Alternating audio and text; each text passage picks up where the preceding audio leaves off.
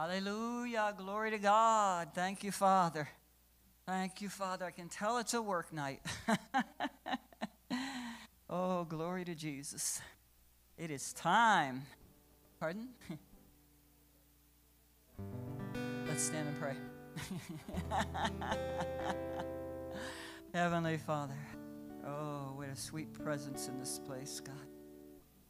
I thank you for all those that gathered this morning and sought your face, sought your heart, so that you would have your way. We so desire you, God. Grateful for this week of gathering every night to worship and to get the word, to be transformed, God. Please come in like a flood. Even if we fight you, please come in like a flood. We need you more than we know. Oh, Father, have your way, have your way, have your way, and let us bring you glory. Let us bring you pleasure. Enjoy hanging out with us tonight, God, because the love in this place is all for you. In Jesus' name I pray. Thank you, God. Amen and amen. Hallelujah. You ready to go over there, Mr. Phil? Okay. As we lift up your name, as we lift up your name, let your fire fall, let your fire fall. Send your wind and your rain, send your wind and your rain, on your wings of love, on your wings of love. Pour out from heaven your passion and presence, bring down your burning desire. Revival fire fall, revival fire fall. Fall on us here in the power of your spirit. Father, let revival fire fall, revival fire fall, revival fire fall. Let the flame consume us with hearts ablaze for Jesus. Father, let revival fire fall. Yes, God. Hallelujah, Jesus. As we lift up your name, as we lift up your name, let your fire fall, let your fire fall. Send your wind and your rain, send your wind and your rain, on your wings of love, on your wings of love. Pour out from heaven your passion and presence, bring down your burning desire. Revival fire fall, revival fire fall. Fall on us here in the power of your spirit. Father, let revival fire fall, revival fire fall, revival fire fall. Let the flame consume us with hearts ablaze for Jesus. Father, let revival fire fall. Yes, God. Yes, God. Holy Spirit, let your glory fall in the house. When your heart beats, when your heart beats, I want to feel it. I want to feel it. When your voice speaks, when your voice speaks, I want to hear it. I want to hear it. When your eyes cry, when your eyes cry, I want to catch the tears. I want to catch the tears. I want to know you. Oh, my Lord, I want to know you. Oh, my Lord, I want to know you. When you breathe, Lord, when you breathe, Lord, I want to breathe with you. I want to breathe with you. When you make a move, when you make a move, I want to move with you. I want to move with you. When you're calling, when you're calling, I want want to answer you. I want to answer you. I want to know you. Oh, my Lord, I want to know you.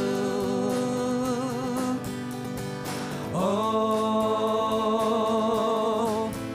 my Lord, I want to know you. Open the eyes of my heart, Lord. Open the eyes of my heart. I want to see you. I want to see you. Open the eyes of my heart, Lord. Open the eyes of my heart. I want to see you. I want to see you. To see you high and lifted up, shining in the light of your glory.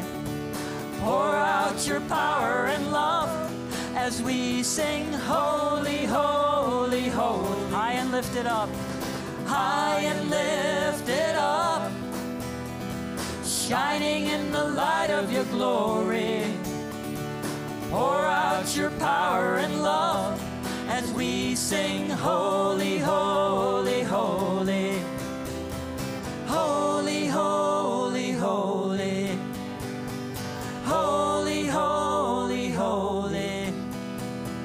Holy, holy, holy. I want to see you. You are holy. You are holy, holy, holy. Holy, holy, holy. Holy, holy, holy. I want to see you. So open the eyes of my heart. Open the eyes of my heart, Lord. Open the eyes of my heart. I want to see you. I want to see you. Open the eyes of my heart, Lord. Open the eyes of my heart. I want to see you. I want to see you. To see you high and lifted up, shining in the light of your glory. Pour out your power and love as we sing, holy, holy, holy. High and lifted up, high and lifted up, shining in the light of your glory. Pour out your power and love as we sing, holy, holy, holy. Holy, holy, holy. Holy, holy, holy. Holy, holy, holy.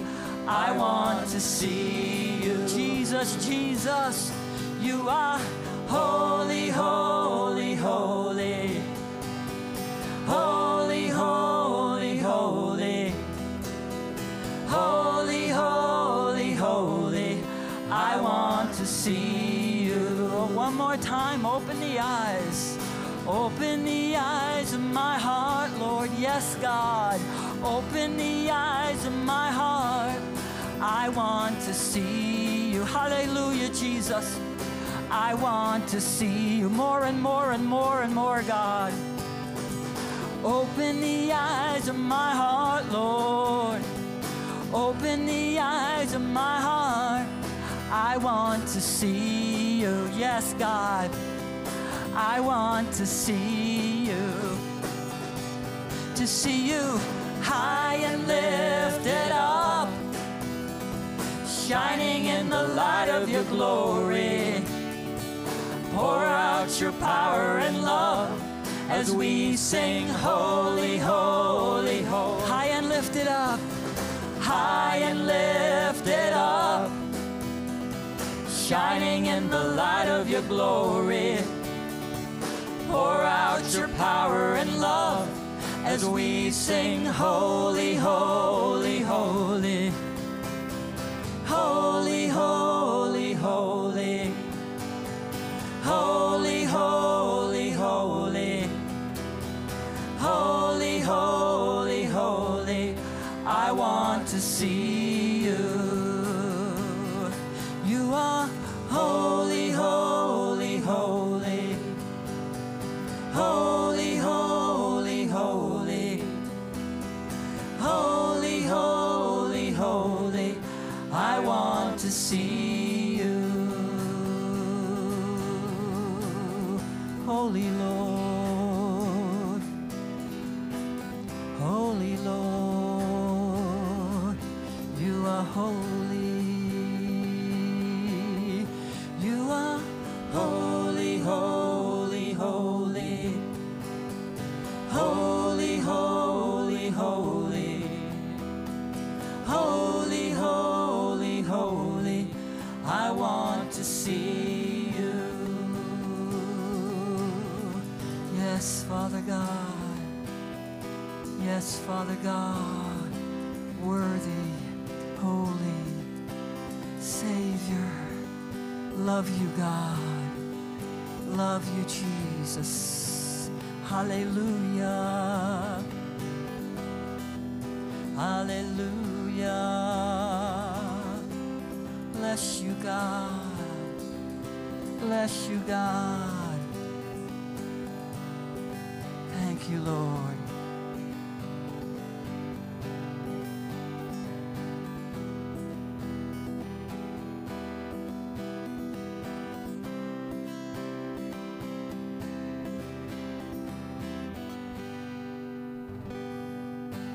Here we are in your presence, lifting holy hands to you.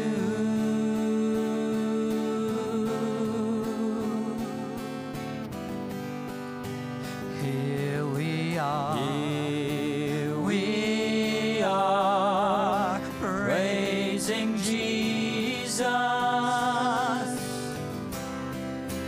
for the things he's brought us through. Here we are. Here we are. Here we are in your presence, lifting holy hands to you.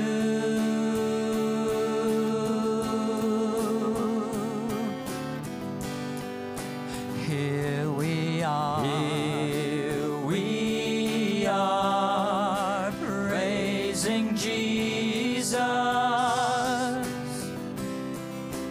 for the things he's brought us through.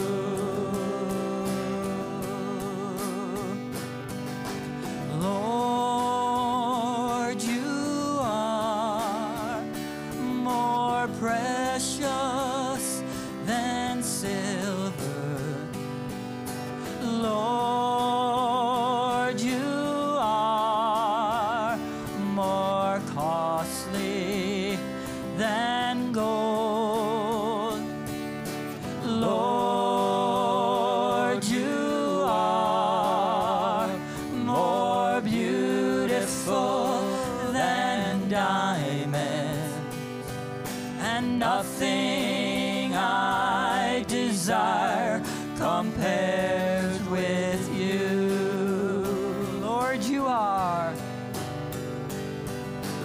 Lord, you are more precious than silver.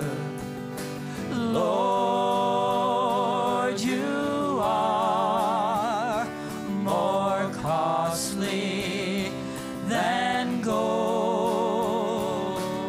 Lord, you are more beautiful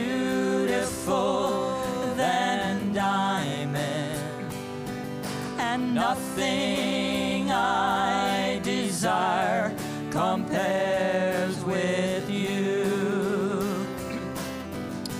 I sing praises to your name, oh Lord, praises to your name, oh Lord, for your name is great and greatly to be praised. I sing praises to your name, oh Lord, praises to your name, oh Lord, for your name is great and greatly to be praised. And I give glory to your name. I give glory to your name. Jesus, Jesus, Jesus. Oh Lord, glory to your name. Oh Lord, for your name is great and greatly to be praised. I give glory to your name. Oh Lord, glory to your name. Oh Lord, for your name is great and greatly to be praised. Yes, yes, Jesus, for your name is great and greatly to be praised. Glory. For your name is great, God, and greatly to be praised. Jesus, Jesus, Jesus, Jesus. All hail King Jesus. All hail Emmanuel, King of kings, Lord of lords, bright morning star. Hallelujah, God. Yes, yes. And throughout eternity, I'm going to praise Him. Hallelujah, Father. And I'll reign with Him throughout eternity. Glory, glory to Jesus. All hail King Jesus. All hail Emmanuel, King of kings, Lord of lords, bright morning star. And throughout eternity, I'm going to praise Him, and I'll reign with Him throughout eternity.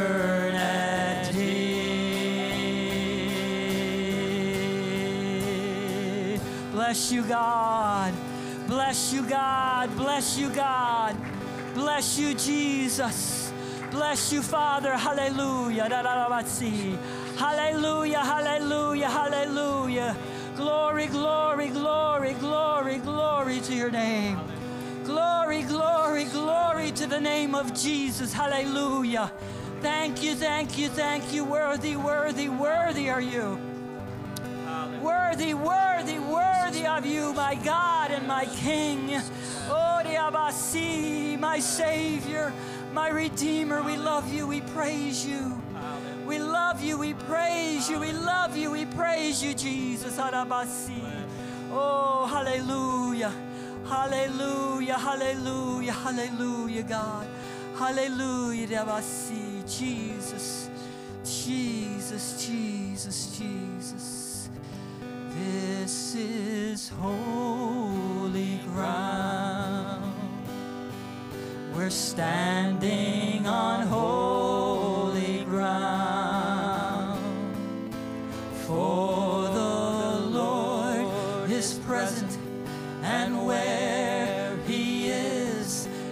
holy. This is holy ground. We're standing on holy ground. For the Lord is present, and where He is holy. We are standing on holy ground, and I know that there are angels all around. Yes, God, yes, God. Let us praise Jesus now. We are standing in His presence on holy ground. Yes, yes, Father God. We are standing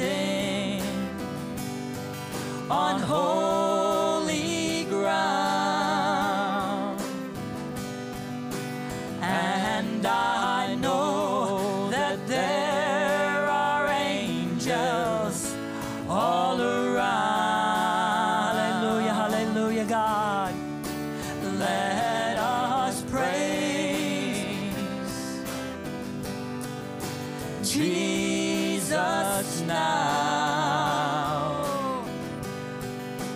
We are standing in His presence on holy ground.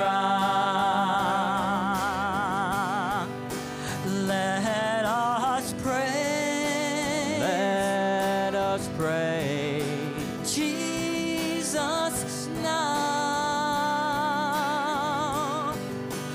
Let us pray. Let us praise Jesus now. Let us praise. Let us praise Jesus now. We are standing in His presence on holy ground.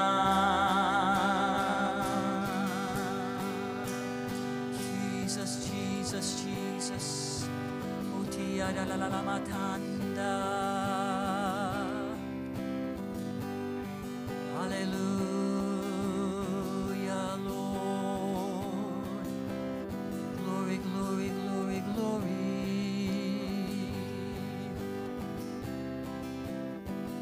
Glory, glory, glory, glory.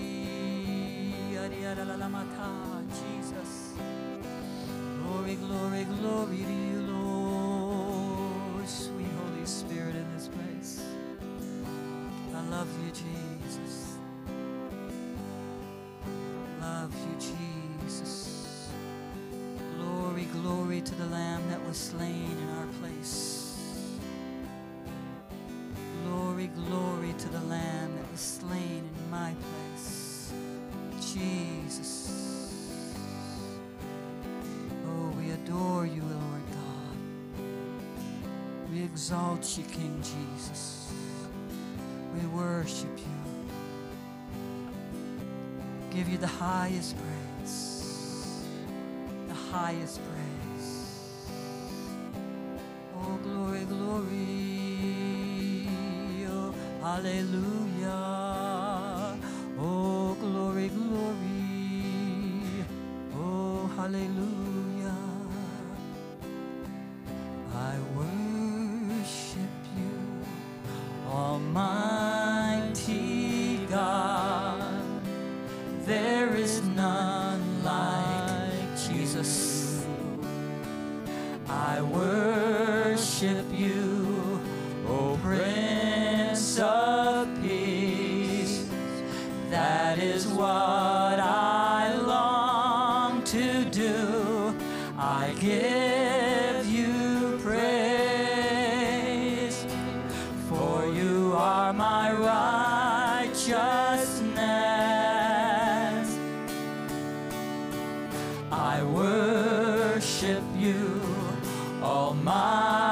Almighty God, there is none like you.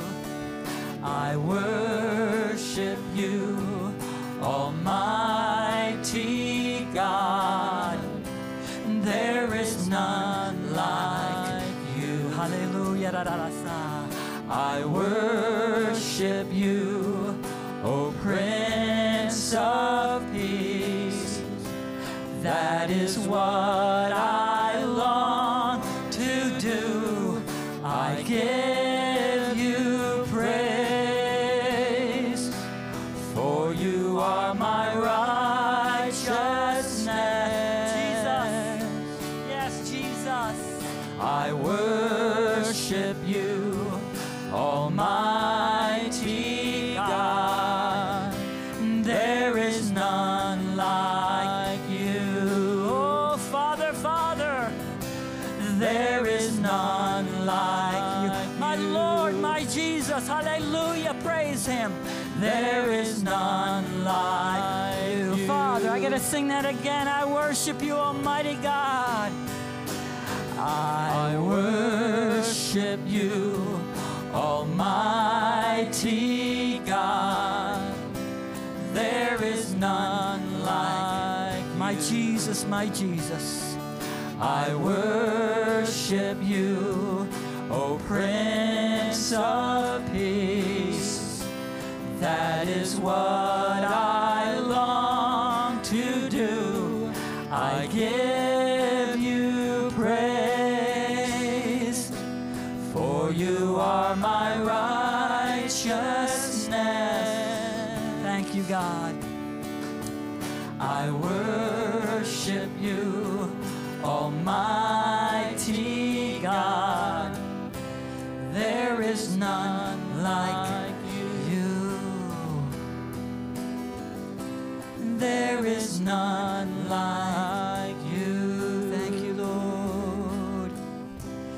There is none like you. Hallelujah. Give the Lord a clap offering tonight. Thank you, Father. Thank you, Father. Thank you, Father. Glory. Thank you, God. Thank you, God. Hallelujah. Hallelujah. Hallelujah. Bless the Lord, O my soul, and all that is within me, praise his name. All that is within me, worship him. Thank you, Father God. Glory, glory, glory, glory.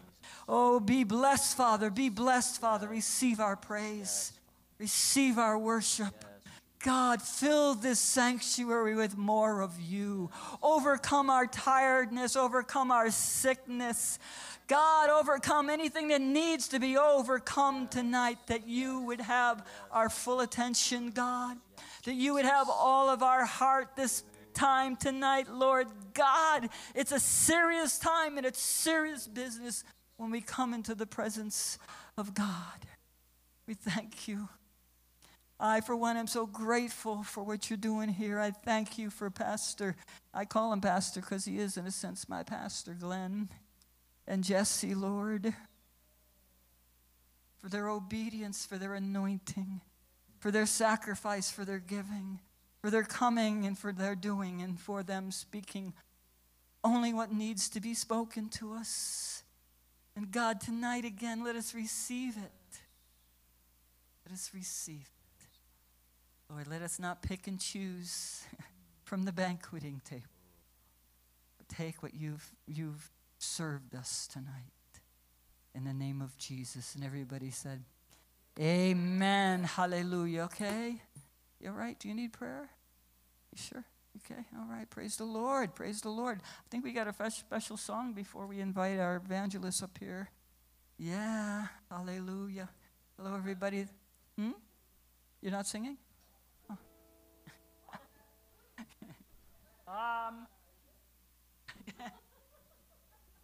Okay. Let me go get my Bible.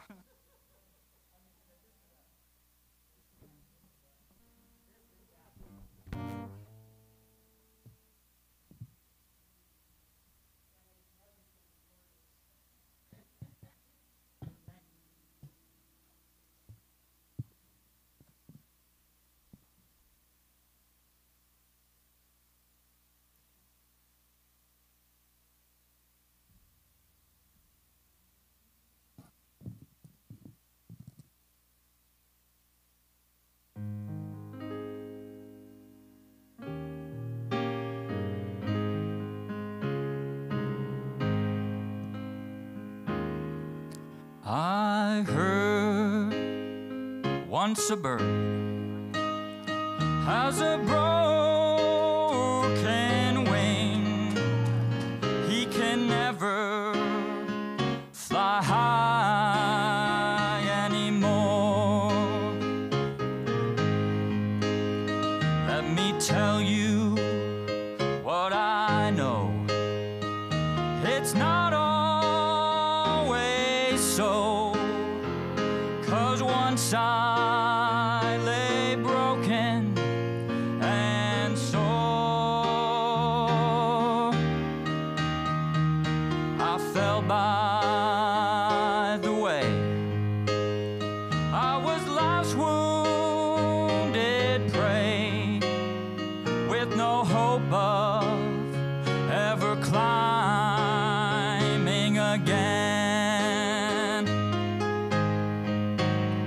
But with grace from above and God's marvelous love, oh, I'm flying higher than I've ever been.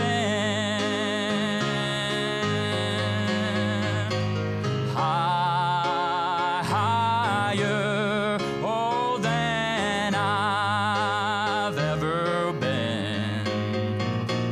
Higher than yesterday's sin. Up where eagles can soar, you can see heaven's door. I'm flying higher than I've ever been. Yes, I fell by the way. I was life's wounded prey. That's when old Satan, like a vulture, he swept low. And in my darkest hour, that's when the enemy came to try to devour what was left of my wretched, my dying soul. But as low as life gets, God was not finished yet. Oh, he saw more good than I ever saw in me. Thank you, Jesus. Now I live above the doubt. Oh, so high in the clouds that I can't see the tops of the trees. Oh, higher than I've ever been. Higher, oh, than yesterday's sin. Up where eagles can soar, you can see heaven's door. Oh, I'm flying higher than I've ever been. I'm flying higher than I've ever been.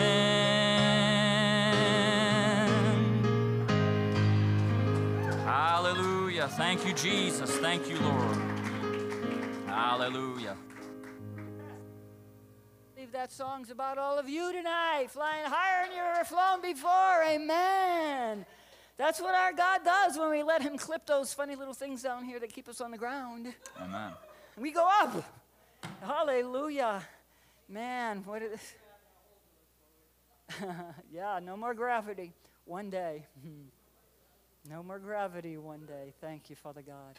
Bless the Lord. Well, good to see everybody again tonight. And rather than pass the plate for the offering this evening, There's an offering box that back there. If you want to give your tithes and gifts to the church, feel free. If you have a special offering for our wonderful evangelist, then just write in the bottom, wonderful evangelist.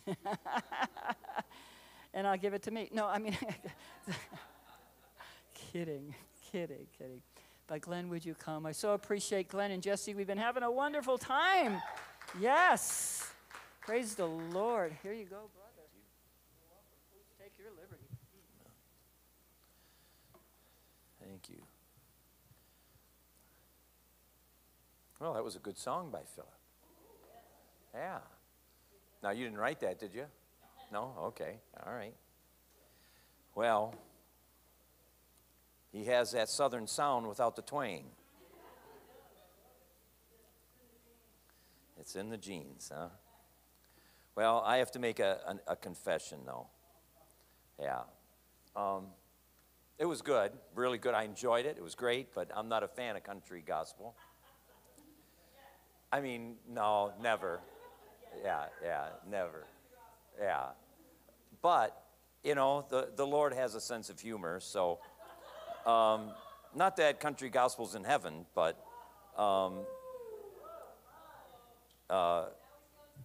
okay. And anyway, we pull up at this church in Maine. First time I'm there.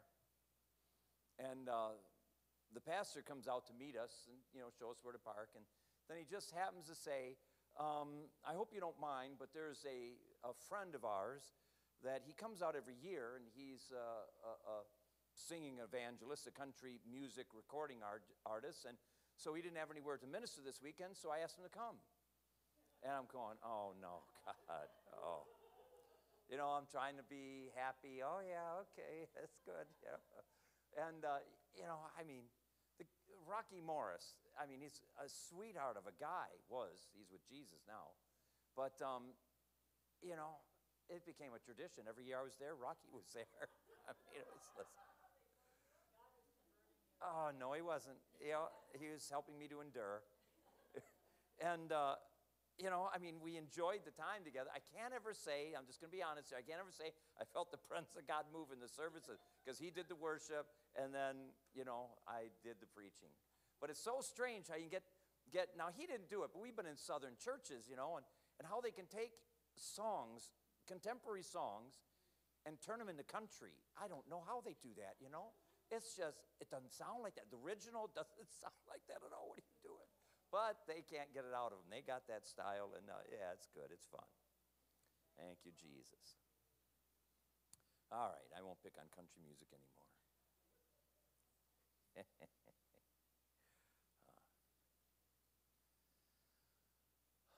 Well, Father, we come before you now in the precious name of Jesus, and we just thank you for your love and mercy that endures forever, and we ask that you would teach us this evening the truths we're going to look at. And Lord, we want the grace to live this out in Jesus' name. Well, I will give another story. We were starting out as evangelists, so we're in the Florida area in Pensacola during the Brownsville revival. That was our home church for 4 years. And we ended up speaking at this one church outside of Pensacola. I'll tell you what, man, it was, I think, maybe the most southern church I've ever been into. I mean, it was like super duper duper deep south.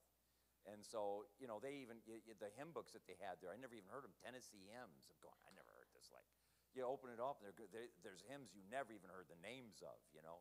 So anyway, the service goes to start. You know, woman's at the piano, and she's playing that very southern style, and, you know, singing, kind of warming things up. And then when it's time, the other musicians start coming up, and here's this man probably in his 80s, you know, and he's just moseys up there, and, you know, steps up and goes to, they had some pews around the side of the platform, and he goes under there, and he reaches under, and he pulls out this big old washpan and a stick, and he sits there, and he's just played through the whole thing with his wash tub. Yeah, so that was like about the deepest south I've been in. Yeah. Well, this evening I want to look at pleasing God. And of course, at the top of the list is not country, so just kidding. You know. Oh, you don't even know what it is. That's all right. Pleasing God. And, we have to come to the place where we really have a desire to please God. So let's just pretend I have a friend, and this friend, or at least he claims to be a friend, and every time he sees me, instead of calling me Glenn, he calls me George. And so I go up to him, I says, every time he does it, my name's not George, it's Glenn. He says, no, I know it's George, and that's fine, I'll call you by George, that's not a problem, I don't mind it. He just won't listen to me. I just try and tell him I'm Glenn, I'm not George. And, so then he says, I got a present for you. And he, gives me this present, and I unwrap it, and here's this green, ugly Packers fan tie, and I'm going, I'm not a Packers fan. Oh, yes, you are. I know you are. Says, I don't even like football. I don't watch football. Oh, you love the Packers. I know they're your favorite. And going, says, besides, why don't you come over for dinner tonight? Man, I got your favorite. I made your favorite on purpose. Liver and onions and Brussels sprouts and asparagus. And, I might even throw in a little bit of tofu for you. And just going, I hate that food. Don't you dare give that to me. I will not eat it. The guy claims to know me, but he doesn't know me. And you see, if we want to be pleasing to God, we've got to know him. If we don't know him, we can never please him. But if we do know him, or at least about him, and we don't please him, now it's just sheer rebellion. And I think that can both be in the church there, that you have those that they are ignorant of who God is, and they're not willing to search it out and to understand who this God is and how to please him. And then you have others that, they know what pleases God, but they refuse to do it. They refuse to do it. But then they still try to lie to themselves and say, I'm saved by grace, so everything's okay. Well, there's only one way to please God, and that's the way that God says. And he has given it to us clear enough in Scripture that we can understand this truth so that we can put it into practice. So he hasn't left us to time and chance. He has given us enough in the Word of God that we can know how to please him and live a life that brings him joy. Now, if I were to go around and take a little poll of each of you privately and ask you whether you thought you pleased God or not, I think I'd have some diverse answers. Some of you would say yes, some of you would say no, some of you would say I don't know. But yet a lot of Christians really struggle with the aspect of whether or not they're pleasing to God, because there's times that we can feel we aren't. Sometimes legitimate, because we got something in our life that's displeasing to him. Other times, we've let the devil do a little beating on us and not come to the place to understand that we can really be pleasing to God. So we can make him out to be a big ogre, a God that is unable to be pleased. And so we have this high calling, and if I might put it like this, our high calling is to glorify God in everything we say and do and enjoy him forevermore. And if we might whittle that down, it is just really simple. We are called to live a life that pleases him. So that's our calling. And if you were to look at what is the purpose of your life, it's not about the job you work, it's not about the education you get or anything else. It's about living a life that pleases him. So we have things in the Word of God that plain and simple tell us how to please him. Things we shouldn't do and things we should do. Those are able to be done through the grace of God. But then we have some dimensions of this that now has to get very personal, okay? So the Lord told us to go and preach the gospel to all the world. What does that mean for me personally? Where am I to do it? Where's the world he wants me to go into and preach? And so, then we have to say, how is this to be applied to me personally? But obedience to that is not an option. If we're going to please God, then we have to do it. We have to live those things out and then see how they're to be applied to our life. There are no excuses. God will not accept those excuses. When we stand before him, we can go and say, well, I wasn't pleasing you in this area of my life because of this or because of that or because of this person or that person. God will not accept blame shifting. He will not accept blame shifting. If we're going to be pleasing to him, we have to learn his ways and then cry out for the grace to live it out. So here's a very interesting verse about this. 1 Thessalonians chapter 4, verse 1. We're going to go through a lot of different scripture, so you can run along with me if you want or just listen. But it says, finally, brothers, we instructed you how to live in order to please God, as in fact you are living. Now we ask you and urge you in the Lord Jesus to do this more and more. What an interesting thought that's there. So he says, we've instructed you how to please God. Okay, we taught you how. But now we want you to do this more and more. So what that really teaches us is that we can come to the place to please God, but when we come to the place to please God, if we stay in that place, we're not going to please Him anymore. Because we have to continue maturing in this faith. We have to continue going on. So we have to go deeper and deeper into Christ as we're walking this life out so that we are pleasing to Him in all things. And so this is a continual place of growing. There's no place where we graduate until we breathe our last. When we breathe our last, then we graduate. Then we go home to be with Jesus, and then we're never going to have to deal with our sinful nature again. Until that time, we are to grow in pleasing God. And so this is really a simple thing. It's a simple thought here. But there's a difference between a 2-year-old and a 20-year-old, or at least there should be. So what a parent expects of a 2-year-old, the parent shouldn't expect of a 20-year-old. They're two different things, and to demand of a 2-year-old what you expect of a 20-year-old would be abusive. So you ask the 2-year-old to go and clean up his room, and he picks up a few blocks and puts it in the toy box, and next thing you know, he's distracted and he's off in some other place. I mean, his attention span is 15 seconds at the most.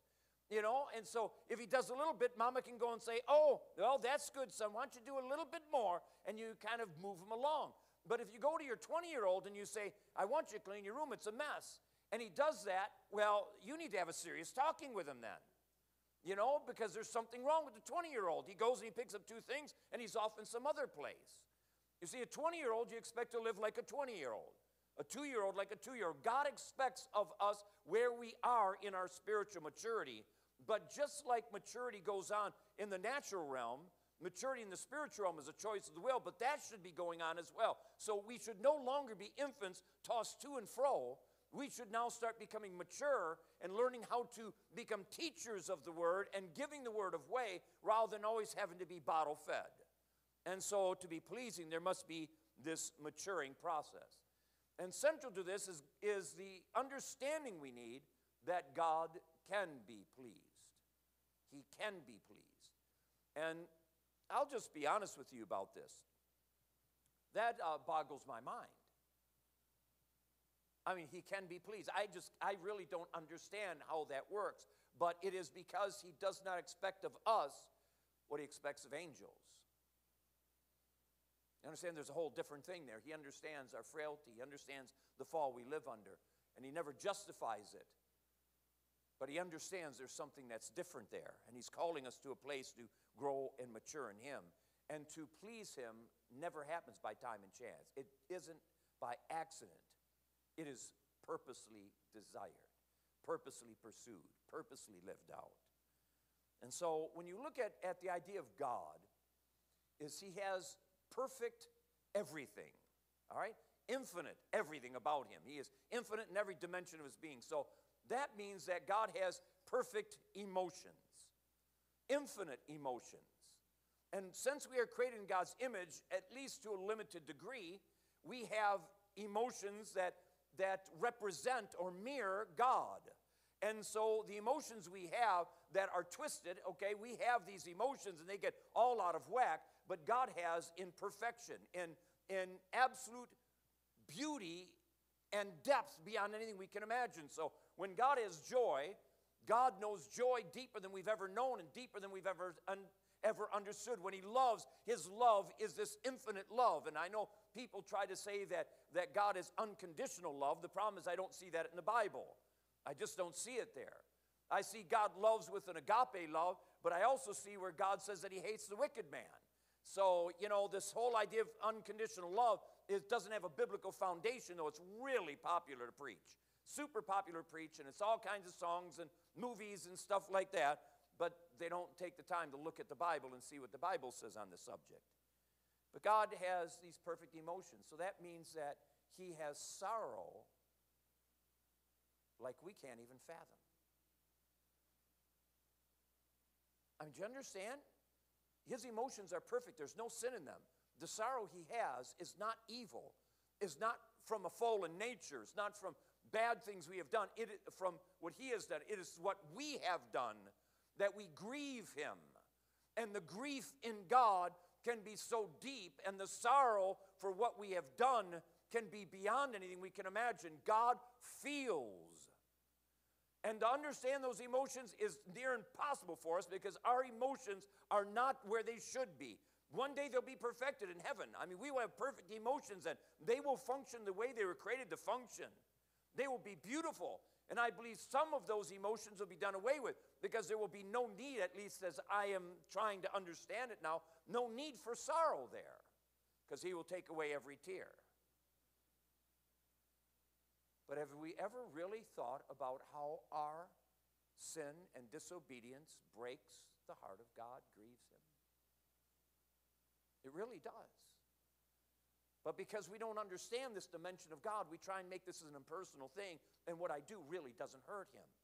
Well, we can cause him deeper grief than we have ever understood. And so we need to become a people that really want to please him. So you have examples, tons of examples in Scripture and tons of examples in church history of people that have pleased God. But let's look just at for a few minutes at some of the examples in Scripture. I think one of the first examples in Scripture of pleasing God is Enoch. And I'm going to go to Hebrews chapter 11, verse 5, just to speak on him. But Enoch, it says, by faith Enoch was taken from this life so that he did not experience death. He could not be found because God had taken him away. For before he was taken, he was commended as one who pleased God. Now, some translations will translate taken as translated or something like that.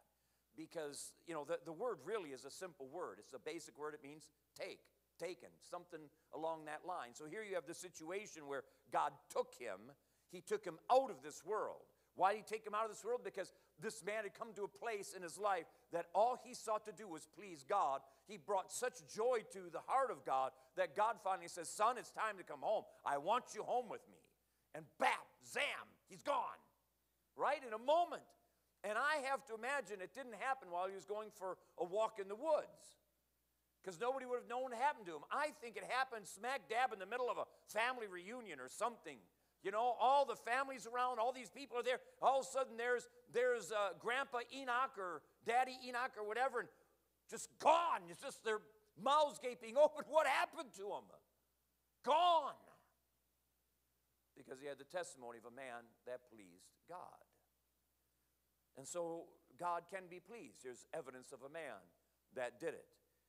Then you have in the book of Job, you have in verse 1 of chapter 1, in the land of Uz, there lived a man whose name was Job. This man was blameless and upright. He feared God and shunned evil. And so here's a man that, according to what God says in this testimony and what goes on in the book of Job, that there was no other like him in the earth. No other like him. There's a man that had this impeccable character, that he strove to please God. That was the aim of his life. And even when you look at it, he is trying to do sacrifice for the sins of his children in case they grieved God. So you have this man that the desire of his heart was to bring joy to God, and he looked at any way that he could to bring joy to him. And that means we stop doing what displeases him and we do what pleases him.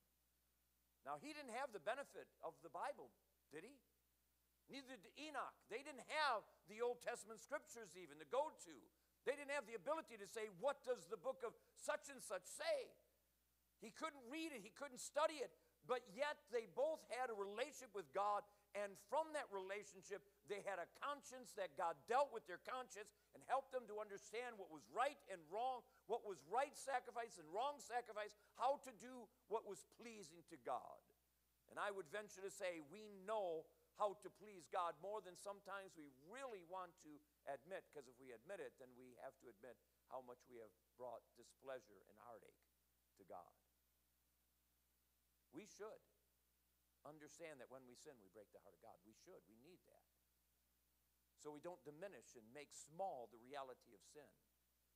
But we need to also understand that this God can be pleased. in a different direction with this as you go to the Old Testament, and you have the children of Israel delivered from Egypt, and now they're around the Mount of God. And it was around the Mount of God that God starts revealing to Moses the whole sacrificial system, the whole thing that we call the Mosaic Law. And it's all being written down. And in this, he has given Moses explicit instructions on how to build a portable church called the tabernacle. So it was a portable church made of tents, and it had a holy place, the most holy place, where the Ark of the Covenant would be put, and the Ark of the Covenant was given to Moses exactly what it should be. The Ark should be this box that had poles in it, overlaid with gold, inside and outside, where the Ten Commandments and anything else God said was to be put on it. And then on top of the Ark of the Covenant was the mercy seat. The mercy seat was separate from the Ark of the Covenant. And on that were two cherubims that made, in essence, a throne. And when this was put in the Holy of Holies, that's where God would in essence, sit as a representative of his presence, of the Holy Spirit, to lead the people. It tells us that when Moses put together the tabernacle for the first time, set up all the altars and all that was involved in that, had instructed Aaron and his sons on how to do the sacrifices, and they prepared the very first sacrifice on the altar of sacrifice. Everything was done exactly according to God's will, in perfect obedience. It says that when he did this, that fire came out of heaven and consumed the sacrifice and set the fire on the altar. Now, I think that's very interesting, because from that time on, Israel was to protect that fire and never let that fire go out. Even when they traveled, they had to keep that fire burning, because that was a holy fire started by God. And when God slew Aaron's two sons because of strange fire, they didn't take fire that had been started by God. They took it fire that they started from their whatever, their big clique. And so God consumed that offering, saying, I am pleased with Moses. I am pleased with Aaron. I'm pleased with what they did. Isn't that interesting? The same identical thing happens when he goes and builds when Solomon builds the temple. Same identical thing. At the end of it, when it's all built and the first sacrifice, there's the offering on it, and fire comes down and consumes the sacrifice, sets the altar ablaze, and guess what? All the people fell down and said, the Lord, he is God, and began to worship him. So what God said is, I am pleased with what King David set in motion, and now his son Solomon has finished. And when you look at what King David did, he went through extensive preparations, in all that he gathered of gold and brass and the spoils of war he didn't keep for himself. He went and kept giving it to the temple so that they would have all this money to be able to build and pay the workers, and this great temple to be built for God. And so he was pleased with it. Then you have in a different situation in the New Testament, you have a man called Stephen. He's one of the first deacons. First 7 deacons, that's there. He was not an apostle, but I believe he was probably early in the ministry there with Jesus. And so he had seen miracles, heard Jesus preach and teach, and so on. And so here's this man that has a testimony from God that he is full of faith, full of the Holy Ghost, full of wisdom, full of grace, and full of power. 5 things in those 2 chapters, Acts chapter 6 and 7, that God says this is the man that has these 5 things. And I'll tell you what, if we had those 5 things really in operation, to be full of them, we would be pleasing to God, and we would be doing a tremendous work for God. Now, Stephen comes to the place and he's beginning to preach. And he's having a crowd that is very hostile to him. And as they grow hostile, the anointing sets heavier upon him, convicting the people that he's speaking to of their sin. The conviction is so great that there was a point where they stuck their fingers in their ears and began to gnash at him with their teeth. That doesn't mean they started biting him, but gritting their teeth. And that's an expression of anger and hatred and rage. They rush upon him and take him out and stone him to death. This is what Stephen said. But Stephen, full of the Holy Spirit, looked up to heaven and saw the glory of God and Jesus standing at the right hand of God. Look, he said, I see heaven open and the Son of Man standing at the right hand of God. He's seeing this phenomenal vision And why was Jesus standing and not sitting? He was waiting for the very first martyr of the church to come home. Stephen was pleasing. You know, the devil wanted to silence the man. Wanted to silence him. Hell hated the man. And yet, even in the aspect of him being martyred for the cause of Christ, he was pleasing to God. Because it wasn't just that he was the first martyr, it's that he died trying to be like Jesus in it. Because he even goes and says what Jesus said from the cross, Father, forgive them, they don't know what they're doing.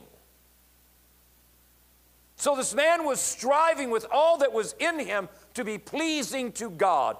And God would be absolutely cruel if he told us, commanded us to please him, but did not make it possible to do so. So God has not only commanded us to do what pleases him, but he offers us all the grace to please him so that we are without excuse. That if we do not live a life that pleases him, there's nobody to blame other than ourselves that we chose not to live it out. When you come to Revelation chapter 2 and 3, I know we're very familiar with it, you have John being the secretary of Jesus and taking down the dictation Jesus giving for 7 letters. And each letter was to go to a different church. So 7 letters to 7 different churches. Would you like to get a letter from Jesus? I don't think I would. I'm just being honest. You know, I mean, if we'd all want to go and say, hey, he's going to say wonderful things to me, he might a little bit. You know, but what about the other stuff that he's going to say? And to some, he might not have anything good to say, such as to Laodicea. He had nothing good to say. The letter there was just this rebuke from beginning to end. That'd be a terrible letter to get. Love, still it was love. You understand? That was the love of God being offered to the Laodiceans so that they might repent, because they were not living to please God. They were living to please self. That's all it was. They were living for self-gratification, for their own desires, for their own wants, for their own purposes, not for the will of God, not to bring joy to the heart of God. And so of those 7 churches, there's 5 he rebuked, 2 that he praised. Of the 5 he rebuked, 4 are praised a little bit. And you know, you start reading that letter, so you get this letter from Jesus, and you know, right there at the beginning says, oh, child, you're doing a good job in this and that. I really appreciate that. And then you come to the next paragraph, and you stop dead short. Just can't go anymore, because it says, I hold this against you. That's what he did. He went to some of those churches, I hold this against you. Said the things that they were doing. Okay, that's good, you're doing that. That's all right, but I hold this against you. And if you don't repent, I'm going to take away your candlestick. That means I'm going to take away your salvation. If you don't repent, okay, you're doing some good stuff, get this right, or you are outside of my salvation, outside of my kingdom. To Smyrna, it's so interesting. He went to Smyrna, and he says, I know your afflictions and your poverty, yet you are rich. He said to Smyrna the exact opposite of what he said to Laodicea. Because he said to Laodicea, you say I am rich and I have acquired wealth and do not need a thing, but you do not realize that you are wretched, pitiful, poor, blind, and naked. Here was Smyrna pleasing God, yet they were in poverty and need and being persecuted. And what would the church today, what would so much of the church today say? If you had this little poor church with all these poor people and they're struggling just with the whole thing, and what would the whole church growth movement say? You are a failure. And what would Jesus say to the whole church growth movement? You are a bunch of hypocrites. You're like Laodicea. I'm pleased with them because everything in them is striving to follow me. They may not have much, but they have wealth in me. And you have all this prosperity and all this stuff, and you don't realize how far away from me you really are. 2 churches he praised, and really only one of them he fully praised, which was Smyrna. Another one he praised, and there's this subtle correction in it. I wouldn't call it a reproof, but it's subtle, and it's to Philadelphia. And he says, I know your deeds. See, I have placed before you an open door, and no one can shut it. I know you have little strength. There's the slight rebuke. Yet you have kept my word and have not denied my name. See, with the little strength they had, they strove to be faithful. They strove to please God. But I think God was trying to tell them, you have little strength. Get stronger. Because things are going to get harder. You see, God loved these churches, loves the people in the churches, loved the pastors of these churches. But those that he rebuked were rebuked because they didn't love God supremely, and they didn't fear him, and were not striving to please him. Isn't that so strange? That what's church all about? Is it just trying to come and sing some songs and do a few good deeds and everything's okay? Or is it all about learning how to please God? And part of the pleasing of God, of course, is worship. All right, worship, God doesn't need worship. It's not about him. Worship is about us entering into fellowship with him. It brings us to a place of different fellowship with him than what we have in our private prayer closet. It's a different thing. It's the community of saints coming together and as a body to be pleasing to him, offering up these praises that allows us to enter into fellowship with him. And when he's pleased, you know what happens? That's when you feel his presence come down. That's when you feel his nearness. I'm pleased with what's going on. I'm pleased with my children coming together, loving me. And so I'm going to let you know that I love you by my presence coming, by you being able to experience my nearness. And he wants that more. Not that we are to live by experience, but it is wonderful to experience God. And God wants his presence to be known and understood because he wants us to walk in that place of saying, I know that right now I'm in the place of pleasing God. And when I please God, it is such a joy. There's such peace. There's such life that comes out of it. God, I want to do this more and more. Because when we begin to understand it, we know when we don't please God, and that displeasure is experienced. We know it. We know it. There's something there. We just know that there's some separation. We harden our heart to it. We get further and further away until eventually we get a letter from him like this. That I hold this against you. So I want to look at a few things that God is pleased in. There's many things. We could go and spend days and days on what is God pleased with, but I'm just going to touch on a few points here. And I know that you know other things, but these are some that we need to really concentrate on because, like I said, the churches that were rebuked, the 5 churches that were rebuked because they did not fear God. And that's the first thing I want to look at. We please God through the fear of God, through fearing him. Now, when God went to the children of Israel when they were around the Mount of God, and he told them, says, consecrate yourself, get ready. In 3 days, I'm going to come down on the mountain. All right, so they were to get ready. They were to purify their lives, get the sin out, come to a place that they're as holy as they can be in thought, word, and deed between each other and between God. And so everything's ready, and God's going to come down on the mountain. And so the day happens. These trumpets blare. It was not Israel, any trumpets of heaven, of earth. It was trumpets of heaven. And they hear the trumpets. And all of a sudden, God steps down on top of the mountain. And the mountain is ablaze with fire. It had to be a terrifying thing. It had to also be something that you'd feel, that you'd literally feel the rumbling and the reality of God being on that mountain. He wanted the effect upon them. What were they supposed to do when God came on the mountain? They were to go up the mountain into that fire and be in the presence of God. 3 million people were to go up that mountain. You understand? That was obedience. They all rebelled. They all rebelled. So what did Moses do? He went to them and rebuked them. He says, do not be afraid of God, but fear him so that you do not sin. Big difference between being afraid of God and fearing him. Now, those who are not Christians, aren't walking with God, they should be afraid of him. They should be afraid because they are going to face his wrath. They will face the reality of a God that is displeased with them because they've lived a life of rebellion. But for those who belong to Jesus, truly belong to him, they should fear him. Now, fear has 3 expressions. The first one is reverence. And if you talk to people about the fear of God, this is where they always go. They usually always think of it as reverence. The problem is that's not the majority of what the fear of God is. You only have a couple of verses in the Bible that refer to the fear of God in that particular way. One particular one is in Malachi chapter 1, verse 6, where it says, a son honors his father, a servant his master. If I am a father, where is the honor due me? If I am a master, where is the respect due me, says the Lord Almighty. Well, if you really go and you strive to understand what this says, you're going to see something very, very radical here. Because he's saying, okay, If I'm your father, where's the respect as a son? And we can't put it in American culture where boys and girls are rebels against their parents so often. We have to go back in an ancient culture. We have to go back to a place where they went and said, if your son or your daughter is in rebellion against you, take him outside the community of Israel and stone him to death.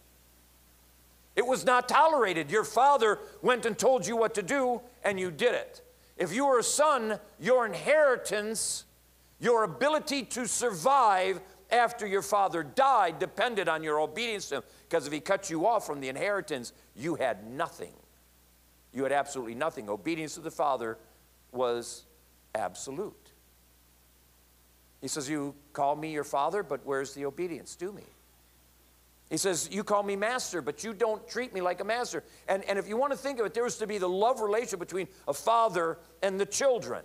Their obedience should have been to the father out of love and respect.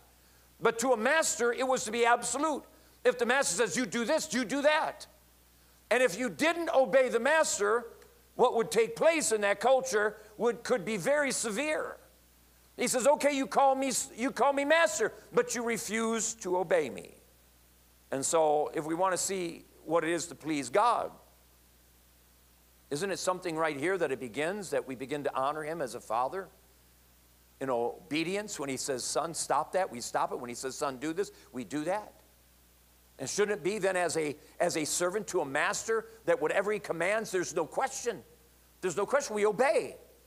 And we can obey in that way if we wanted to, because we know that God is good and God only does good, and he's not going to command me to do anything that's contrary to him or anything that is evil. He will only command me to do what is good and right for the glory of God and for my own life and for the lives of others. Every time he will say only what is good. Now, the second way that fear is understood is the big way in the Bible, okay? This is the biggest way. When you see the fear of God, you know, probably 99% of it almost is in this way, and it means to tremble. It means to tremble. And, I mean, when Jesus walked this planet, nobody understood who he was. Nobody. When that little baby was in a manger, Mary and Joseph did not comprehend who was in that manger. You understand? They didn't comprehend. They couldn't comprehend because that little baby spoke heaven and earth into existence with a word. That little baby, we're told in Psalms, breathed stars out of his mouth. That little baby was the most dangerous person the world has ever known. And the most pure and holy. You understand? People don't understand who this Jesus is. And when you got a God that is of infinite power, that knows us perfectly, I mean, knows us, everything about us, things we don't even understand about ourselves, he knows. If there's this God that knows us so completely and has absolute power and has the ability to cast me into hell or to let me into heaven, then I should know how to wisely and correctly tremble before him. Now, let me go to the next and the third point. And this is the one where I really want to get to.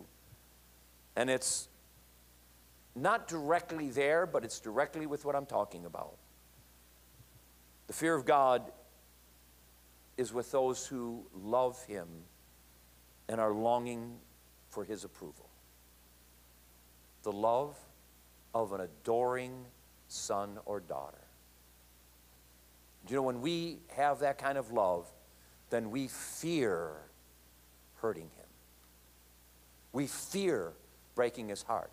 It's not the fear that he's going to have a bolt of lightning come down and zap me and I'm out of this world, okay? I'm cast immediately into hell. It is the fear of an adoring child of breaking the heart of God. That we have this longing inside of us. We tremble before him because we want to bring joy to his heart. Yet he's not this God that has made it impossible to know how to do this. He's made it available. He's made it possible. We can please God if we want to. If we want to. And so when you had the slaying of Ananias and Sapphira because they lied to the Holy Spirit, this was in the book of Acts and would be in Acts chapter 5, it says this great fear fell upon the people. But this wasn't necessarily the fear out of love, this was to tremble before a God of power. We can't forget who he is. Now, just imagine this, and I know I've probably given this illustration before, but I think it's just so beautiful in explaining this, is when we become a true follower of Jesus, we become a child of his. I mean, we are truly saved. We truly belong to him. We are now adopted children. And so as an adopted child, here I can sit in the house of the king, and I can sit on the floor and play with the king. I can go and do games and play with him and put my head upon his bosom and hug him and be hugged by him. I mean, I can enjoy him as father. I can know the joy of that place as a son or as a daughter. I can know that joy. But the moment he stands up and he walks over to this place where he keeps his royal apparel, he grabs hold of his robe and puts it on, everything starts changing with the son. He doesn't stop being a son, but he changes, because now the father puts on the crown, he grabs hold of the scepter. Now he's having to deal with king. And when that king steps in that throne room, that boy better understand that if that king is a righteous king, if that boy commits the same crimes that people do out there, and judge of that king, he will get the same sentence. It's our corruption that says, well, the son won't get the same thing as what the lust will. Well, that's not true. And so there's this balance that we have between understanding him as father and the nearness and the embrace and the closeness that we have, but understanding him as king, and that we should rightly tremble before him. We have to put those two in balance. I'm not going to say that's an easy thing to do, but it's what we need to do if we really want to walk in a place that's pleasing to him. And so God is pleased when we learn how to rightly fear him and love him. God is pleased through obedience. And obedience can only be one way. Obedience must be loving. If it's not loving, then it's not obedience. And so what does a parent want? So you got the little boy or the little girl, you know, they're 7, 8, or 10 years old or something like that, and they're playing some video game in the living room, and mom goes and says, son, take the trash out. And what does Junior do? He puts it on pause, goes into the kitchen, picks up the garbage, takes it out, puts it back in, and comes in. And mama just goes, man, what a good boy. Right? What a good boy. Because he obeyed. But usually what happens, he's playing the game, and mom has to say about 10 times, and finally her voice reaches a particular pitch. The boy then knows mama's serious, and the boy obeys, not because he's obeying. You see, he's not obeying out of love. The first expression is a child that obeys out of love. The second expression is a child that only does what he's told because now it's come to the point that he can be judged for his crimes. He's not obedient. He's a rebel.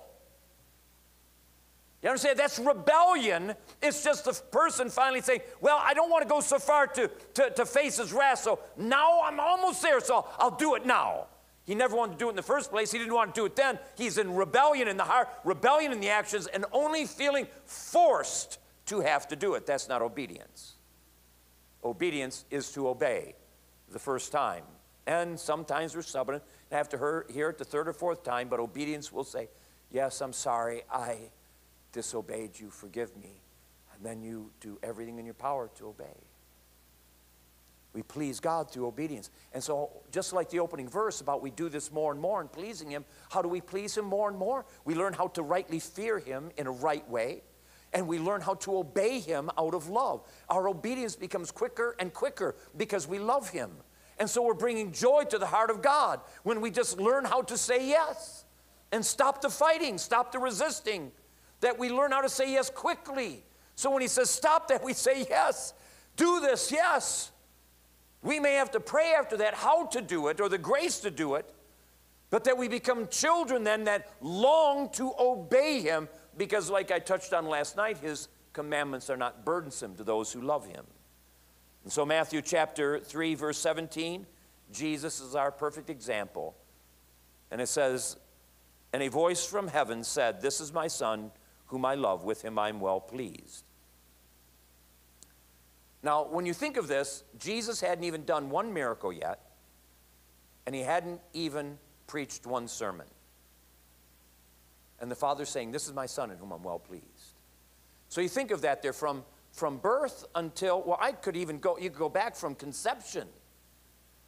You know, this whole time where the Son was in obedience to the Father. Now it's time for the ministry to begin. And what does the Father say? I'm well pleased with you. And he didn't say that for the sake of the Son. The Son knew where he was in the Father. Perfect unity between Father and Son. But this was so others would hear. This was so John the Baptist could hear. This is so that John the Baptist could point out later, says, behold the Lamb of God. And some of his disciples begin to follow Jesus. But that's what it was. The Father said, I am pleased with you, Son. And our life should be striving to receive that same identical thing from him. I am pleased with you, son. I'm pleased with you, daughter. Jesus ended up giving the reason why this actually happened.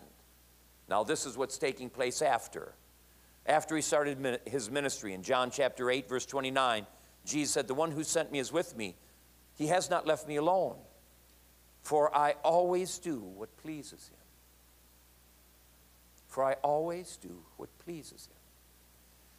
And this means that Jesus had to, all along the life journey that he had, and all along his ministry, he had to constantly make that choice. I choose to obey. I choose to obey. He was tempted, we are told, in all ways like us, but was without sin. Because he made the choice through every temptation to obey his Father, to do what was pleasing to him, to bring joy to the heart of God. Everything, because when we give in to sin, we're not pleasing God, we're rebelling against him. We are bringing his displeasure. When we obey him and we resist temptation, he is finding joy in us. And like I said earlier, I find that absolutely astounding that I could bring joy to a God who is infinite, that he would care for me and be interested in me, that he wants me to learn what obedience is. In John chapter 14, verse 23, Jesus replied, if anyone loves me, he will obey my teaching. My Father will love him, and he will come to him and make our home with him. Now, this is the reality of what happens when a person is born again, okay? God is pleased when a lost person comes to the place, falls on their face before God, confesses their sins, saying, you are right, I am wrong, forgive me, I repent, I turn from my sins, I turn from the practice of my sins, I give myself to you. And what happens? If anyone loves him and will obey his teaching, the Father will love him, will manifest his love to him, and then they will come and dwell inside of him. They will do a work that is beyond anything we can imagine. We can't even fathom how it's done, but that his blood is able to purify these filthy temples so perfectly that he makes it a holy temple that he will dwell in. And what is that? That we're pleasing enough to him that he will make us a temple. That we please him enough, we bring enough joy to the heart of God that he says, I want to be within this one and speak to this life from inside rather than a voice from the outside that says, this is my son or this is my daughter in whom I'm well pleased. Shouldn't this become the passion of our life? I mean, if we claim to be Christian, shouldn't this become the passion of our life to hear those words? What Jesus heard, this is my son, this is my daughter, whom I love, with him I'm well pleased. 3 times Jesus heard this. 3 times this was spoken at his baptism, at his transfiguration, and another time that the Father spoke this. All 3 times was not for the sake of the Son, but was for those who heard. But it was to give testimony to the reality that my Son is doing everything to bring joy to my heart. He is pleasing to me. And all of Christianity is summed up with becoming like Jesus. That's what it is. So if we are to be like Jesus, we're going to be Christ-like, then it must become the goal of our life to be pleasing to him. God is pleased through a life of prayer. And the reason why I'm inserting this here is because you have absolutely no hope of pleasing God if you are not a person of prayer. People who are not in prayer, people who do not live a life of prayer, cannot please God. because they do not know God's will. I'm serious about that. I believe that is so serious. Prayerless people are not Christians. They may go to church, they may claim to be Christian, they may be ministers, and they may do good works. Does not mean that they know God. How can a person say they love God and not want to spend time with Him? It's contrary to the whole idea of what this is about relationship with God. And so if we are to please Him, we must be in that place of fellowship. We must. Because we as humans are going to have struggles. And we're going to need to be in that place of communion with God to have grace to overcome those struggles. Because we can't do it by our own wisdom. We can't do it through our own abilities. We must be in that place where we are tied into relationship with Christ and constantly going to Him crying for grace. Now, this is one of the things about Jesus we just can't understand. But here He was always in perfect communion with the Father, yet He would go and leave. You'd have the heights of ministry going on. These great things happen, and then He takes off into the mountains. Well, I think for two reasons. He went up into the mountains because He just loved being with His Father. But He also needed strength. He was truly human, though He was fully divine. He needed refreshing that was found at the feet of His Father. So He'd go alone to be with His Father. He loved being with His Father. And you find it again and again. So Jesus goes and He heals the leper. And then after He heals the leper, He heals a man that's a paralytic. And what does He do? He goes up in the mountain. Gets away from him. Because what's happening now is His fame is beginning to explode. People are starting to pack the place to hear Him. And eventually He'll be in the fields where there's multitudes out there. And He'd have to again do it. John chapter 6, here He is. He feeds the 5,000. I do not question in the least that during that time He was preaching and He was healing the sick. They wanted to make Him king. So what does He do? He goes up in the mountain to be with the Father. You know, instead of what we would do so often, man, ministry is great. I need to get more and more in the limelight because, well, the world needs me. And Jesus kept going up into the mountain to be with the Father. You see, how much more do we need that place of fellowship? And so in 1 John, I'll take you there again in 1 John chapter 3, verse 22. We receive from Him anything we ask because we obey His commands and do what pleases Him. Isn't that interesting? So you have this obedience and this pleasing Him together. And why does He answer the prayers of people? Because they obey Him and do what pleases Him. So that means a whole lot of people aren't getting their prayers answered, right? I mean, a whole lot of people aren't getting their prayers answered. So they're praying prayers that are worthless because God will not answer them because they're not in obedience and they're not doing what is pleasing Him. He does not hear the prayers or responds in favor to the prayers of those who are unsaved unless they are prayers of repentance. There are times that He will respond in a particular way for their salvation. But if He answers the prayers of the unsaved, they'll stay in their unsaved condition. They will not see their need to. When people who call themselves Christians are not in right fellowship with Him, if He answers their prayer, they will stay in their unsaved condition in the church, thinking that everything's okay because, well, I pray and God answers prayer. So God does not answer the prayer of those who are in disobedience so that they might come to repentance, so they might see the reality of their need. And that also means that they are left outside the help of God. God says, I will not help you. As long as you're in your sin, I will not help you. I will not help you in your life of sin. I'll not help you keep that life of sin. I will help you out of your sin, but not help you to stay in it. And so prayer is all about relationship with God, where we find a God who will be our helper in every situation. And that's why we need it so desperately. And you know, that's why the devil is so aggressive in trying to get prayer out of our lives. Because he knows when we are prayerless that we are powerless, that we are totally vulnerable to the attacks of hell and will be dragged away back into the world. He knows that. All you got to do is get people out of relationship with Jesus. God is pleased when we are like Him. And so if I might say it like this, is the only person, and this comes from an author, a very old author from hundreds of years ago, and she ended up saying, nothing pleases the Father but Jesus Christ.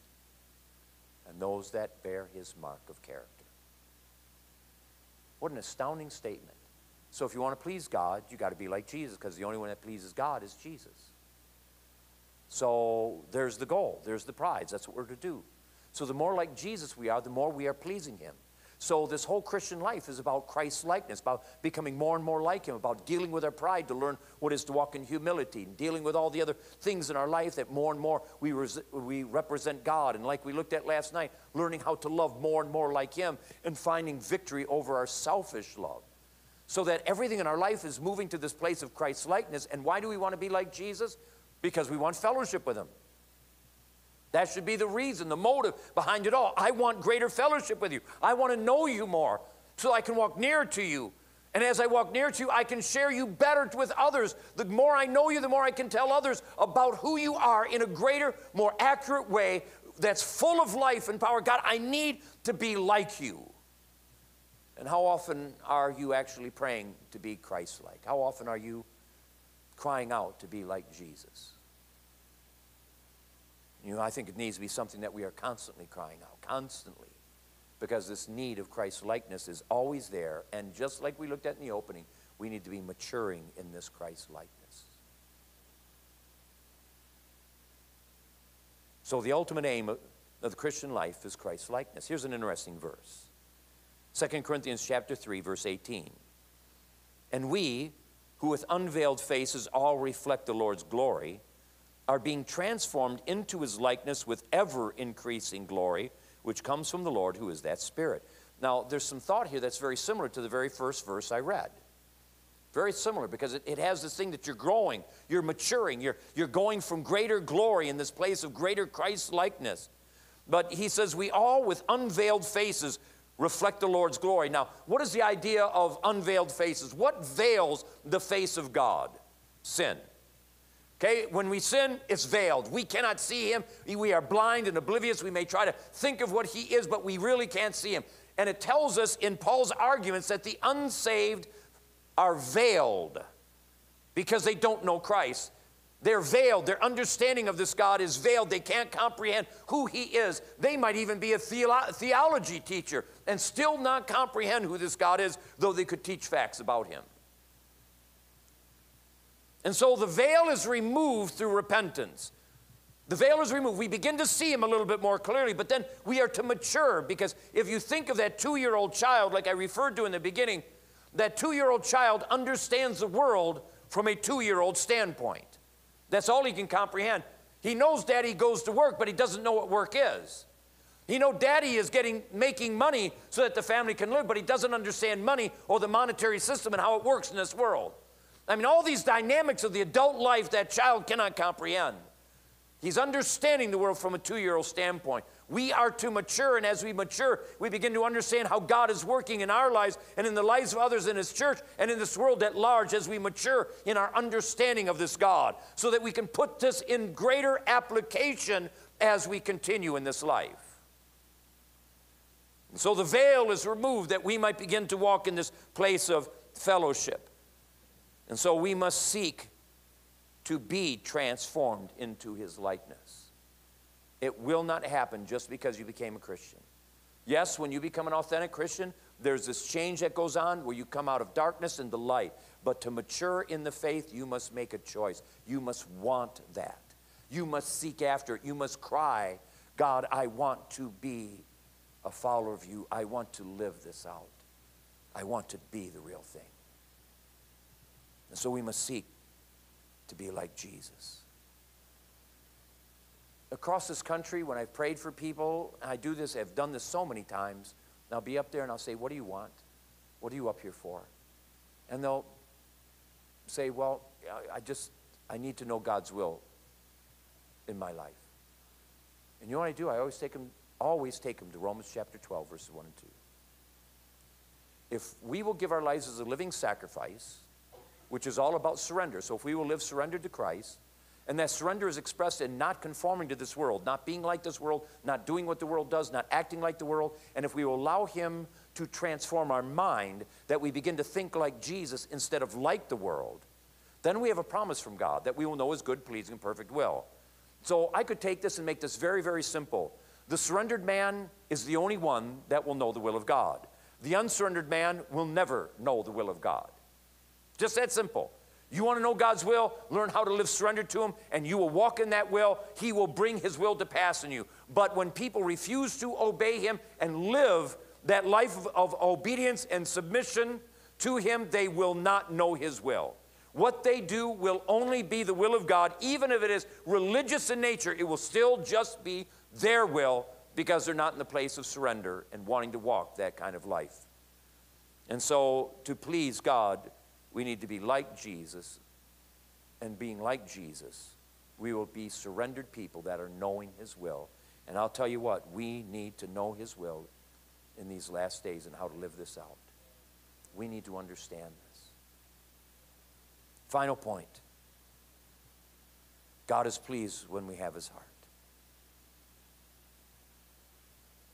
How can we be in a place that's right with Jesus and not love what He loves and not seek after what He is seeking after? If we're going to be pleasing to Him, we have to come to the place where we start to know what He wants, what His desires are, what moves Him, what brings joy to His heart, and begin to follow that. And He came for a reason. Luke 19:10, for the Son of Man came to seek and to save what was lost.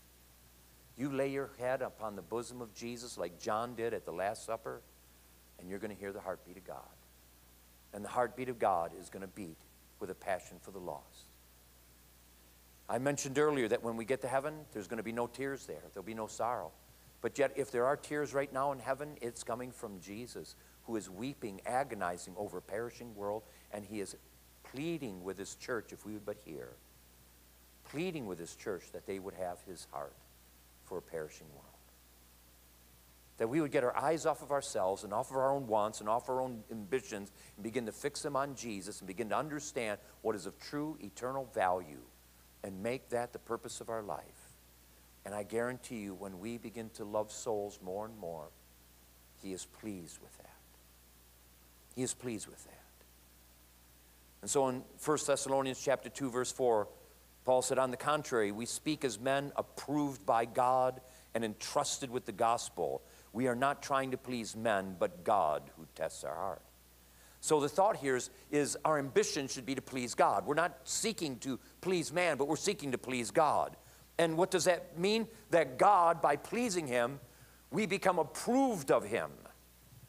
We become people that have His approval. And when we have His approval, you know what He does? He gives us the gospel to give away. He entrusts us with the responsibility of giving it to people.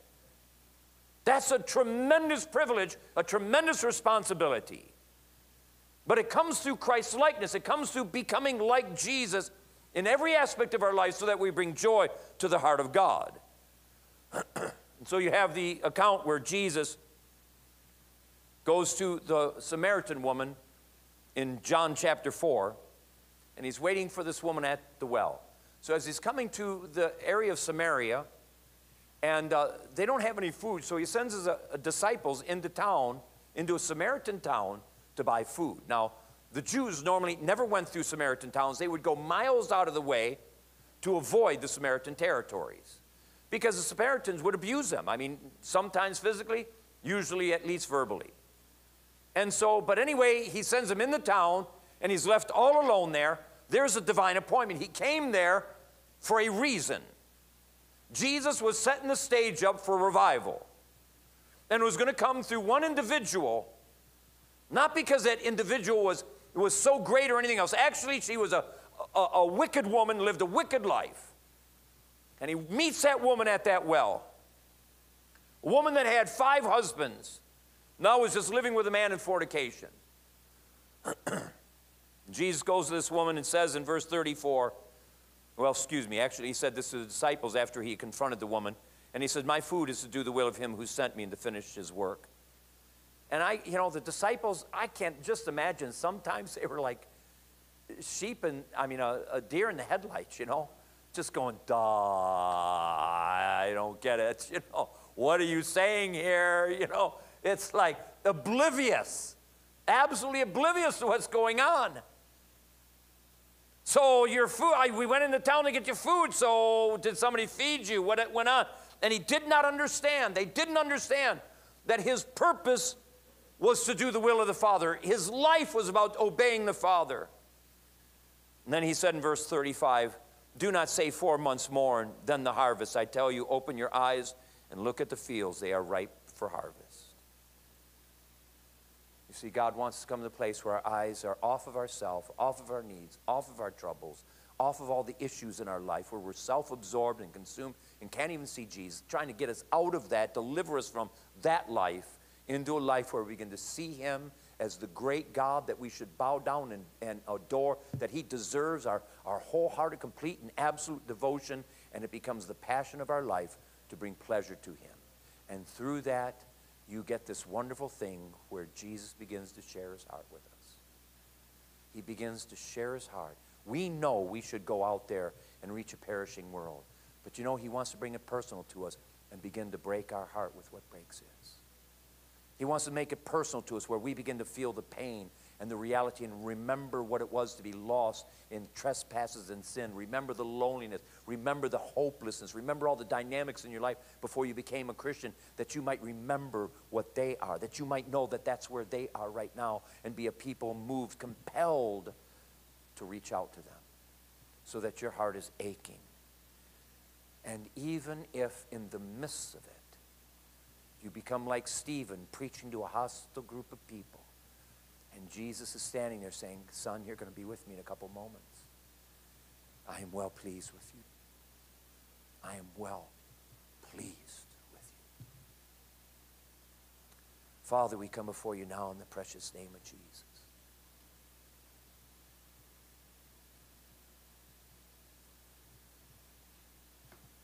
It is your heart. It is your will for us to become pleasing to you. And Lord, you offer us everything we need for a life of godliness. You've kept nothing back. This life to please you is made available. But God has made available one way. Through the place of dependency upon you, submission to you, obedience to you. Through loving you more than anything else in this world. And Lord, I'm asking for a work in each of our lives. Each of our lives, God, this is where we are at. In one way or the other, those that are here that are true followers of Jesus need to understand the truth of this message, and those who are not right with him need to this evening get right. Because, Lord, when we stand before you, everything is going to depend upon whether or not we lived pleasing to you. Everything will depend upon it. Our eternity is contingent upon it. Whether we lived a life to bring joy to you or whether we lived a life of self-indulgence that was all about ourselves, all consumed with our hurts and pains or struggles and desires. Everything will depend upon what we do with Jesus. And Lord, I'm asking for every true follower of Jesus here that something would rise up in them greater than they've ever known, a desire to know you more, a desire to mature, a cry to become more like you, to be more like you tomorrow than what they are today, and more like you a year from now than what they are right now, to have this constant cry of this transforming grace, taking them more and more and more into a life of Christ's likeness that models who you are, that people might see the reality of Christ within us.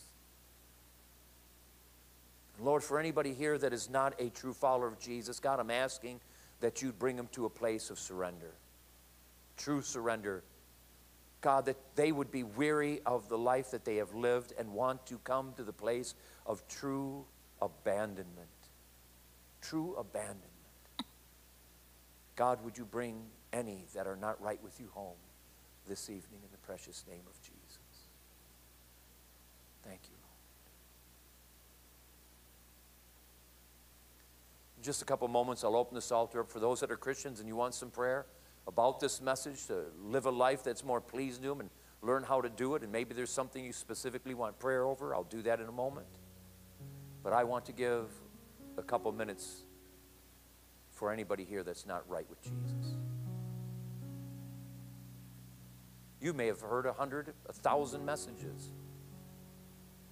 But if you're not right with Jesus, you're not right with Jesus. No sermon can change you. A sermon can lead you to the foot of the cross and tell you how to find the Savior, but the sermon, the message cannot find the Savior for you.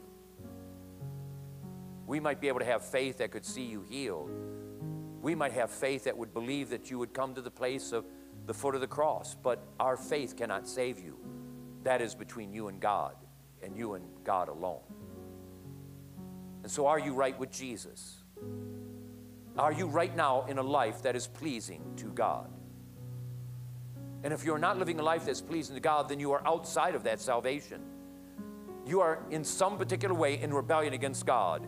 And you are in rebellion against God because you have made the choice to be in rebellion against God.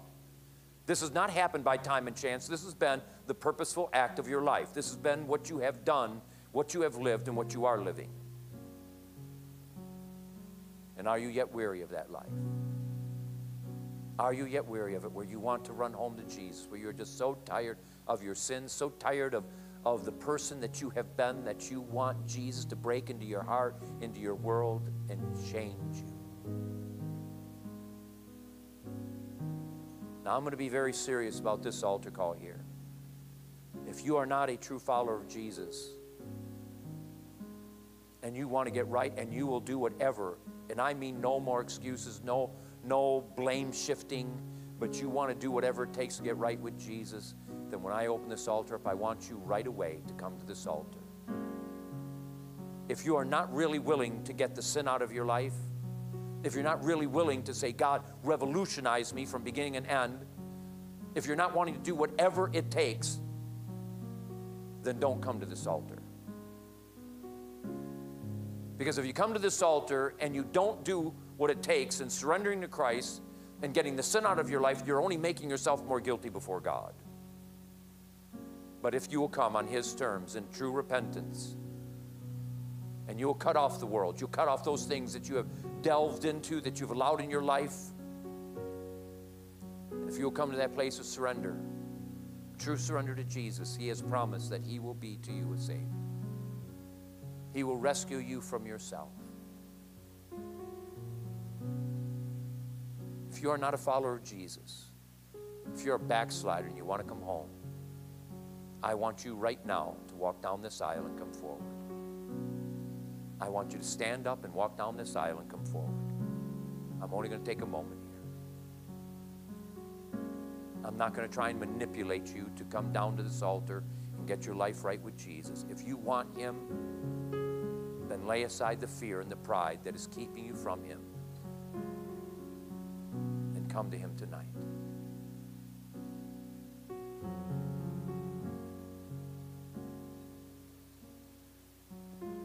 Now, church, I'm going to open this up for you.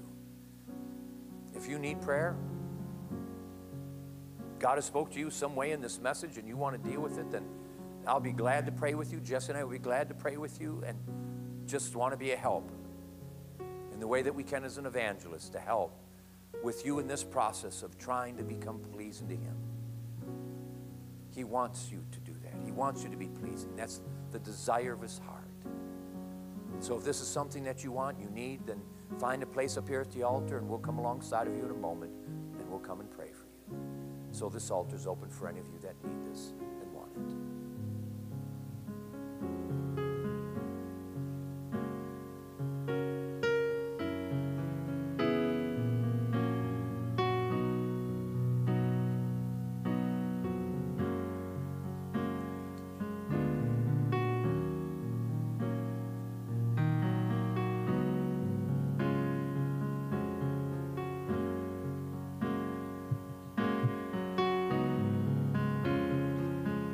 There's a voice calling me from an old rugged tree, and it whispers, draw closer to me.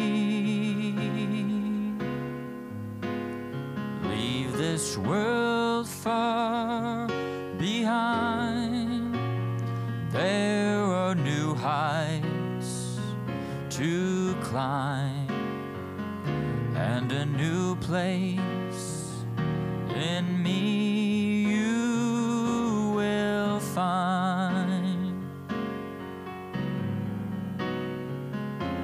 Whatever it takes to draw closer to you, Lord, that's what I'm willing to do.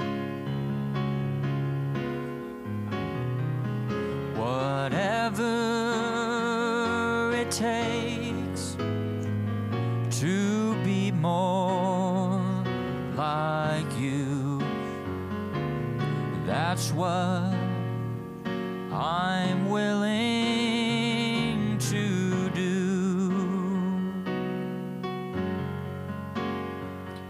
There's a voice calling me from an old rugged tree, and it whispers, draw closer to me. Leave this world far behind. There are new heights to climb, and a new place in me you will find. Whatever it takes to draw closer to you, Lord, that's what I'm willing to do. Whatever it takes to be more like you, Lord, that's what I'm willing to do. Whatever it takes to be more like you, Lord, that's what I'm willing to do. Whatever it takes to be more like you, Lord, that's what I'm willing to do.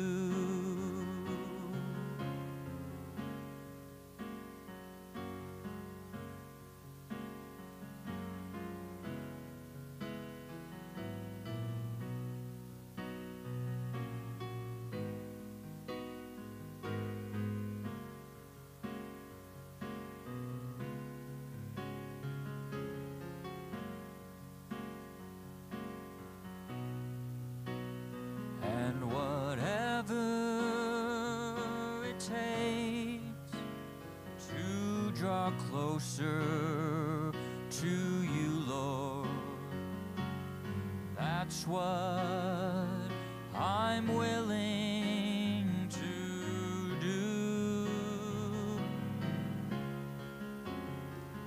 Whatever it takes for my will to break, that's what I'm willing to do.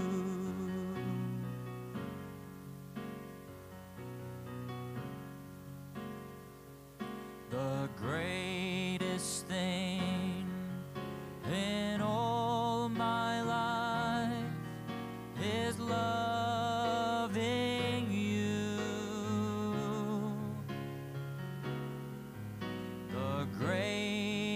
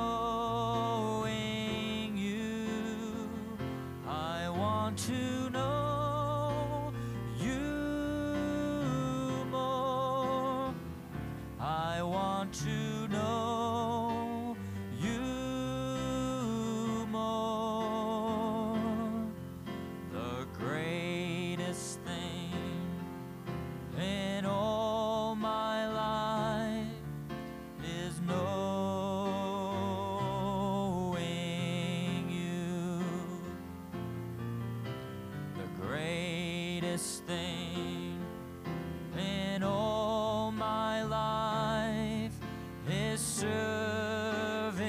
you. The greatest thing in all my life is serving you. I want to serve you more.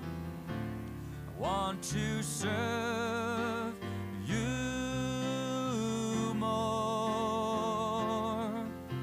The greatest thing in all my life is serving you.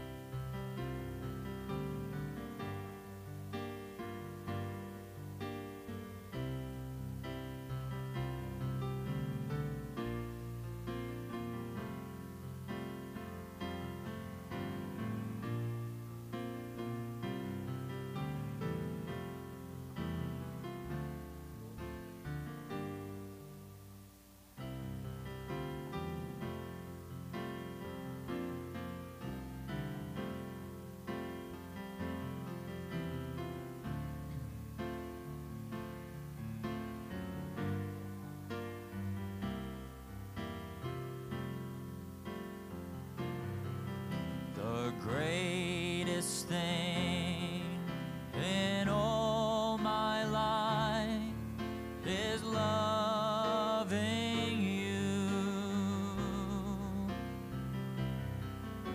The greatest thing in all my life is loving you.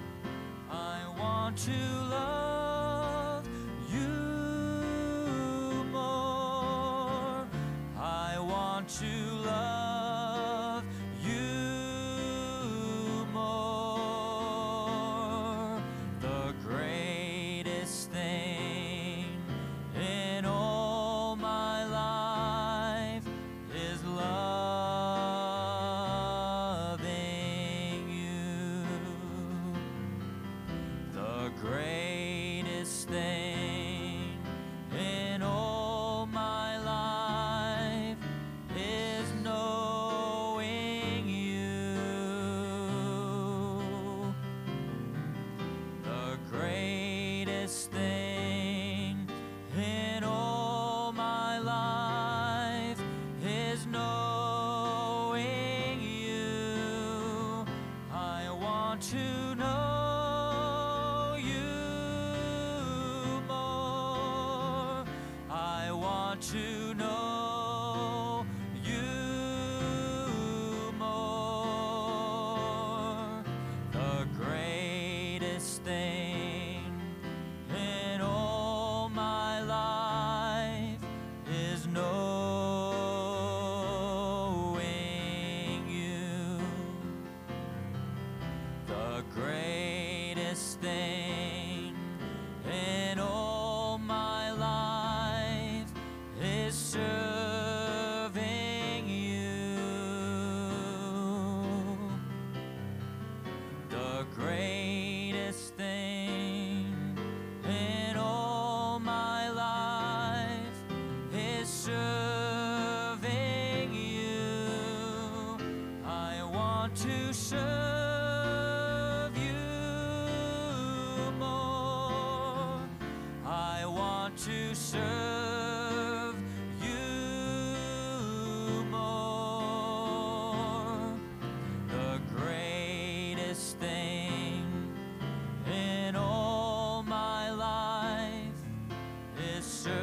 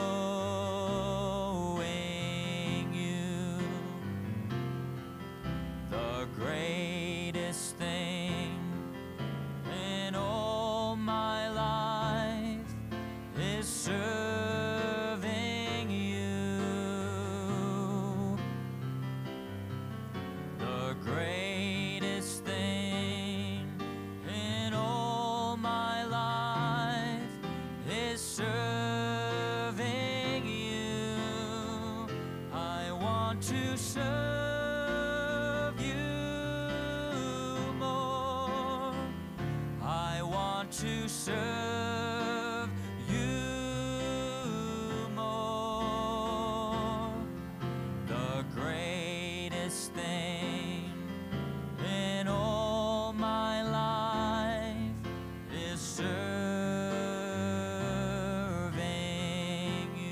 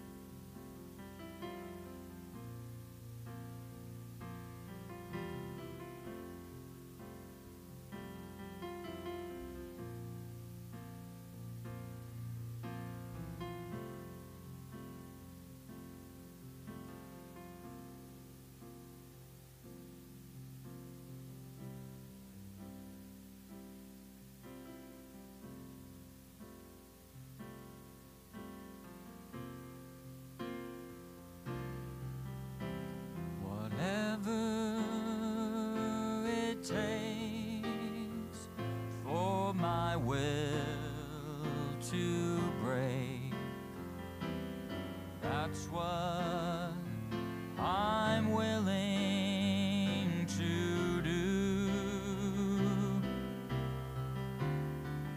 Whatever it takes to draw closer to you, Lord. That's what I'm willing to do. There's a voice calling me from an old rugged tree, and it whispers, draw closer to me. Leave this world far behind.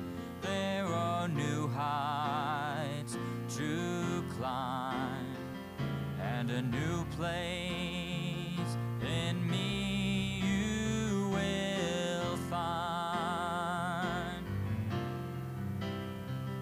Whatever it takes to draw closer to you, Lord. That's what I'm willing to do. Whatever it takes to draw closer to you, Lord.